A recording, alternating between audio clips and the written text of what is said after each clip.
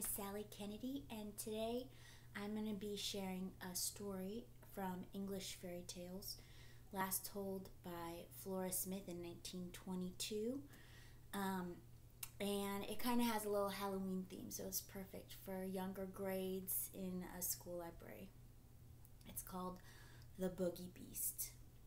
So there was once this old woman, and she lived in this tiny, quaint village, and she was the most cheerful woman anyone had ever met. And there was no reason for her to be cheerful. She had nothing to her name. She made her living by running errands for her neighbors, and in return she would get a penny here, a penny there, maybe some supper here, and she just loved life. She didn't care about not having anything. So one day this old woman was out on a walk, and it was starting to get dark, and she looked over in the ditch and she saw this great big black pot, and she said, "Oh my, what luck! If only I had something to put in that pot. Maybe I can bring it home and I can make something up to put in that pot. But why would anybody leave it there?"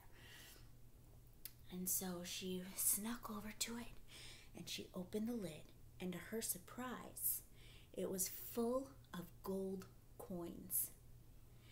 And she said, "Oh my, what luck! I am rich! I am richer than rich!" And she was so excited, and she was like, "Oh, but this is heavy. How am I going to get it home?"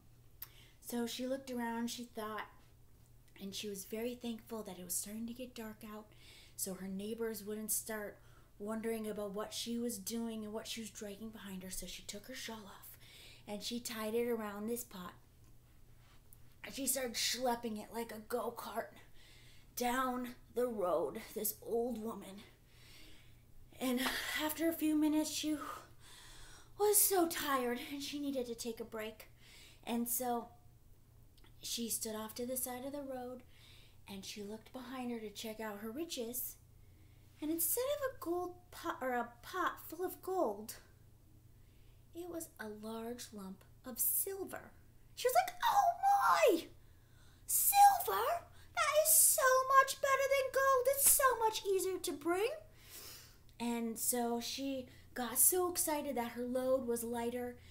She grabbed her shawl again and started schlepping it down the road. And after a while, she just needed to take another breather. So she looked behind her at her riches, and what did she see but a lump of iron?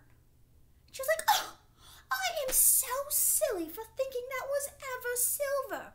What luck! Iron is so much easier to break into pennies. I will not be up all night worrying I'm going to be robbed. Pennies are so much easier to use in the village. I would so much rather take pennies over a lump of silver." So she grabbed her shawl again. She was feeling all energized, ready to go. So she went and she started walking back down the hill. And after a while, she got tired. She looked back, and what was it but just a stone? And she was like, "Oh my, what luck! I needed a stone to hold my front gate open. This is so practical." And so she ran home with this stone. She looked behind her. She was so excited to try it out at her front gate. And so she got home. She put the stone right by her front gate. She dragged it over there.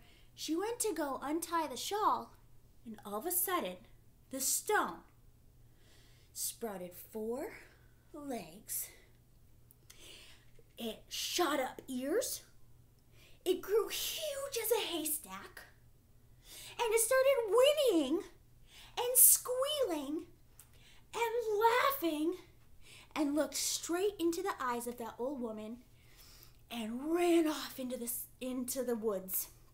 And the old woman stood there and stared at it.